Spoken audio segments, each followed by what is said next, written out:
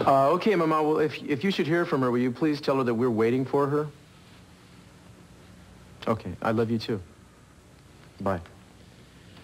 Well, my mother hasn't heard from her either. The guy, she didn't have an accident. She's all right. Let's give her another 15 minutes, and then I'll see if her... Speaking of the devil... Where have you been?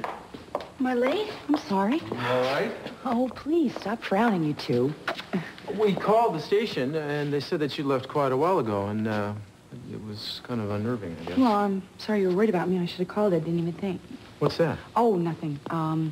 The guy I was interviewing had a cat. He scratched me. I don't think he liked me very much. You better put something on that. It's going to get infected. No, it'll be fine. Hey, is Mama home yet? She called a little while ago. She's still at the hairdresser's. Oh, well, she's late. I don't feel so bad.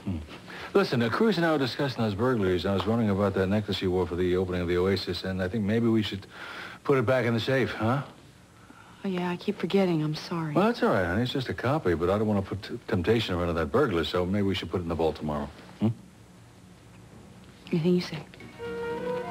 You have 48 hours to bring me the real diamond. If you don't, I'll go to your husband and tell him the whole sordid story of your life in Europe. And you know I'll do it, Lisa.